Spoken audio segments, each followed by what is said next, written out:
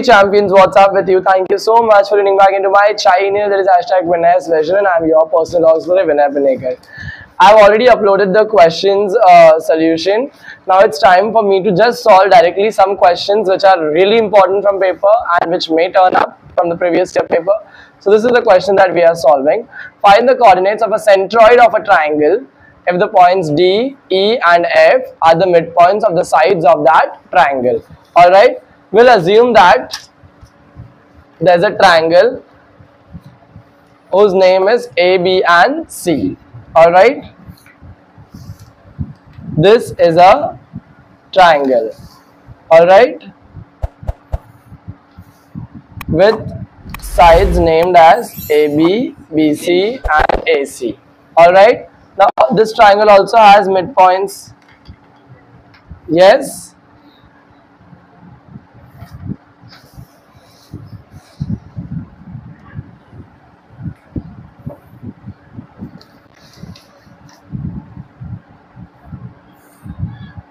Okay ये clear हो गया आपको डायग्राम बनाने का. You will directly get how much marks 1 marks. Okay we will just right it down here A B and सी. आपने यहाँ पर ए बी सी लिखने के बाद में लिखना है कि वहां पर कितने पॉइंट्स बोले आपको जी ई एफ. तो यहाँ पर हम लोग लिखेंगे डी ई एफ. डी क्या आपका -7,6 -7,6. ई आपका है 8,5 एंड एफ है आपका 2,-2. ये क्लियर हो गया आपको. ऑलराइट. अब यहाँ पर आपको जस्टिफाई करना है उसको. इन दी अबाव फिगर, इन दी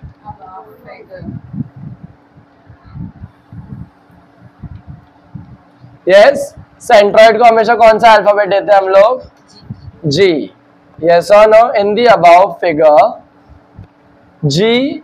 जी क्या अपना पॉइंट है, क्या सेगमेंट है, साइड है?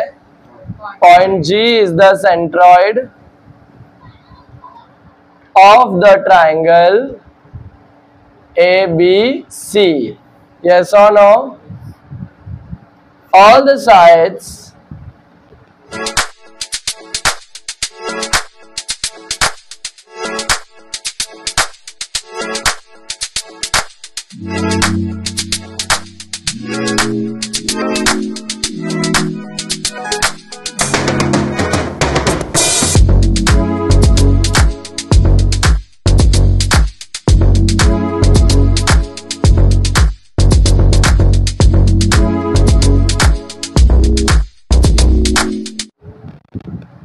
of a triangle has its own, what does it has? Midpoint. What does it has? Midpoint. Yes or no? Point D is the midpoint. Point D is the midpoint of side AB. Point D is the midpoint of side AB. Point D is the midpoint of side AB. Alright. यहाँ पर हम लोगों को पता है D is equal to हम लोग रखेंगे x, y. Yes. A जो है हमारा वो रहेगा x1, y1. B जो है हमारा उसका वैल्यू क्या रहेगा? x2, y2. इतना क्लियर हो गया आपको? Yes. अब D जो x, y है उसके वैल्यूज क्या थे? -7,6 -7, x, y. आपने लिख दिया इधर पे. Therefore by using which formula? Midpoint formula. Which formula? Yes or no? Midpoint का फॉर्मूला यूज करके आपको आंसर मिलना है कि नहीं मिलना है? x is equal to x1 plus x2 upon 2. x क्या आपको पता है ना? -7 is equal to x1 plus x2 upon 2. -7 into 2 is equal to x1 plus x2. Yes or no? Yes. -7 into 2 cross multiply हो गया. -14 is equal to x1 plus x2. x1 plus x2 आपको क्या मिल जाएगा? -14. Equation number 1. वैसे ही y का भी करेंगे. y is equal to y1 plus y2 upon 2. कर लो करना कर लो. Then यहाँ पे what you want to write down?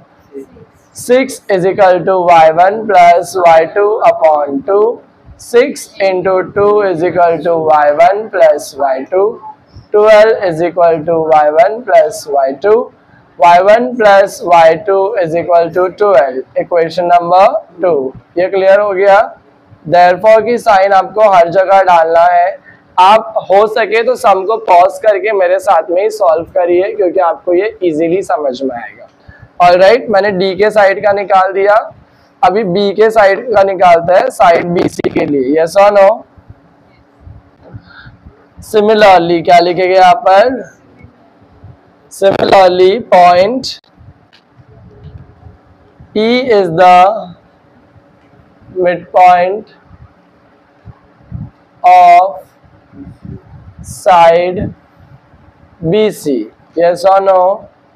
E is equal to 8,5 x, y. B is equal to नहीं पता x1, y1. C is equal to नहीं पता x2, y2. So by using midpoint formula, we get x is equal to x1 plus x2 upon 2. x की जगह पे लिखूंगा मैं 8 is equal to x1 plus x2 upon 2. 8 into 2 is equal to x1 plus x2. x1 plus x2, 8 to सा कितना मिलेगा मेरे को? 16. इक्वेशन नंबर 3 y के लिए करते हैं. y is equal to y1 plus y2 upon 2. y के जगह पे लिखूंगा मैं क्या? 5 is equal to y1 plus y2 upon 2. 5 into 2 is equal to y1 plus y2. 10 is equal to y1 plus y2. Yes or no? Yes. ये मुझे मिल गया. x1 plus x2 कितना मिला? Equation number 3. y1 plus y2 is equal to 10 क्या मिला? Equation number 4. Yes. Again what you will write down? Again एक side हो गया, दूसरा साइड हो गया, लास्ट साइड बचा है. Yes or no? For side AC. For side point F is the midpoint of side AC. Point F is the midpoint of side AC. Yes or no? Clear हो गया यहाँ तक का? अब यहाँ पर आप लिखोगे A is equal to पता नहीं, तो यहाँ पर लिखोगे x1 y1. C is equal to पता नहीं, x2 y2. F is equal to x, y. Yes or no? Clear हो गया? Therefore by using which formula? Midpoint formula, we get x is equal to x1 plus x2 upon 2. x क्या है आपका? f का value दिया है ना 2, -2. तो 2 into 2 is equal to x1 plus x2 upon 2. 2 into 2 is equal to x1 plus x2.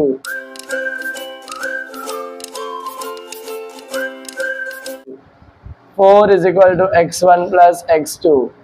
x1 plus x2 कितना हो गया भैया? 4. Yes or no? नहीं, इधर पे अपने को लिखने का y is equal to y1 plus y2 upon 2. y के जगह हम लिखेंगे -2 is equal to y1 plus y2 upon 2. -2 into 2 is equal to y1 plus y2. तो y1 plus y2 क्या मिलेगा आपको? -4. इजीली समझ में आया? देखो अभी यहाँ पर आपको 6 इक्वेशन मिल गए हैं. इक्वेशन नंबर ये 5 है, ये इक्वेशन नंबर क्या है? 6. Equation number 5, equation number 6.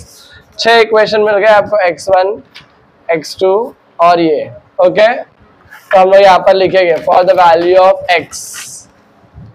For the value of x. Yes और नो? क्या क्या equation? For the value of x हम लोग ऐड करेंगे कौन सा इक्वेशन? x वाले इक्वेशन. इक्वेशन नंबर 1, 3 और 5. Adding equation 1, 3 and 5 we get. Yes or no? क्या इक्वेशन बोलो? x1 plus x2 पहले पूरे राइट हैंड साइड को करते हैं, लेफ्ट हैंड साइड को x1 प्लस x2, यस और नो। फिर यहाँ पर भी है x1 प्लस x2, फिर वापस से क्या है x1 plus x2 is equal to -14 plus 16 plus 4, -14 plus 16 plus 4। Alright, कितना x1 है 1 2 3, 3x1 plus 3x2 is equal to minus plus, देखो -14 प्लस 20 कर देते, यस और नो। तो आंसर मिलेगा आपको 6। क्या मिलेगा 3x1, 3 और 3 दोनों में है ना, तो कॉमन ले लेते हैं x1 प्लस x2। हम लोग को x3 नहीं मिला, ये अपना x1 y1 था, ये x2 y2 था और ये x3 y3 था। इस तरीके से करने का था, शेट शेट शेट। ये x1 y1 था, ये x2 y2 था और ये x3 y3 था। तभी तो सेंट्रॉइड फॉर्मूला लगा सकते हो ना आप। x1 x1 y1 लिखा आपने, x2 y2 लिखा। यहाँ पर आपको x2 y3 का लगाना था। क्या लिखने का था x2 y3, x2 y2 x3 y3। Formulas में चेंज कर दो please. x2 plus x3 upon 2, x2 plus x3 upon 2, x2 plus x3, x2 plus x3। वैसे ही y2 plus y3, y2 plus y3,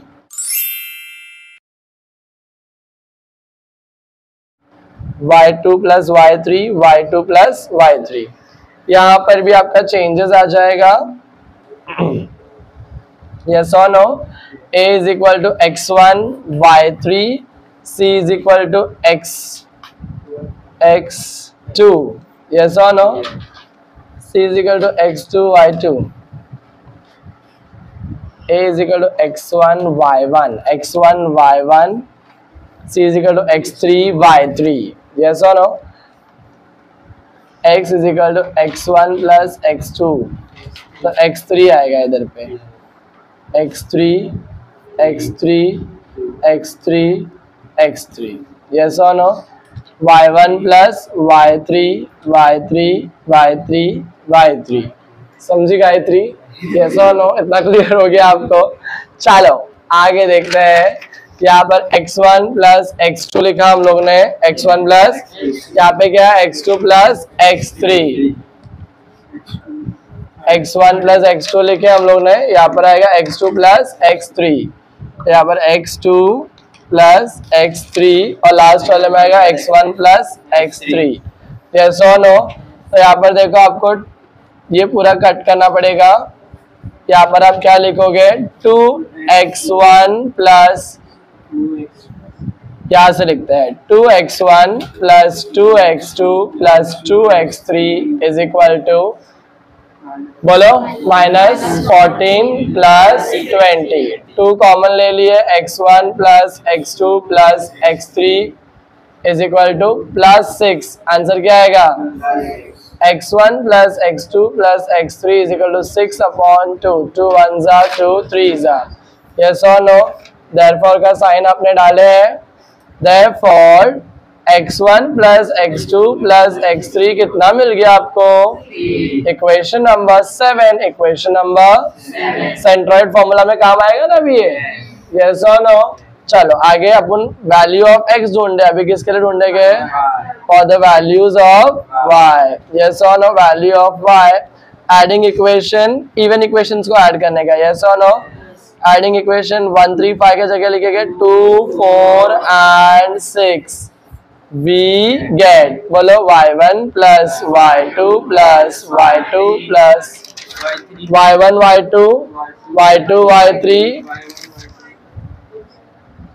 plus y1 y3। इतना clear हो गया? Is equal to 12 plus 10 plus -4, 12 plus 10 plus -4, 12 plus 10 कितना होगा बाबा? 22 minus 4 कितना आएगा? 18। चलो देखते हैं यहाँ पर 2y1 plus 2y2 plus 2y3, 2 common ले लिए, y1 plus y2 plus y3, 2 को क्या कर देंगे अभी डिनोमिनेटर बना देंगे, तो हम लोग को y2 प्लस y3 का वैल्यू मिल जाएगा। यस और no, is equal to 18/2, y1 plus y2 plus y3 कितना मिल गया आपको, 2 1 जा 2 9 जा 2 1 जा 2। सिंपल था, पक्का पक्का, समझ में आया। Equation number 8। अब ये 7 और 8 को कौन सा फॉर्मूला में यूज करेंगे, now by using which formula, centroid formula we get. Yes और नो, थोड़ा सा लेंदी सम है बट इजीली आपको करने आ जाएगा। यस और नो, x का वैल्यू ढूंढने के लिए हम लोग लिखेंगे x1 plus x2 plus x3 upon 3। For y का वैल्यू लिखेंगे y1 plus y2 plus y3 upon 3। x is equal to x1 plus x2 plus x3 कितना है, 3 है। कहाँ से मालूम पड़ा, फ्रॉम 7। यस और नो, इक्वेशन लिखना काम आया कि नहीं आया। x का वैल्यू क्या मिलेगा आपको, 1। y is equal to 9 upon 3 from, yes और नो, इक्वेशन को सर्कल में डालने का, 3 1 जा 3, therefore sign is mandatory. y कितना मिला आपको, 3। यही तो पूछा था ना कि find the coordinates of centroid of triangle, therefore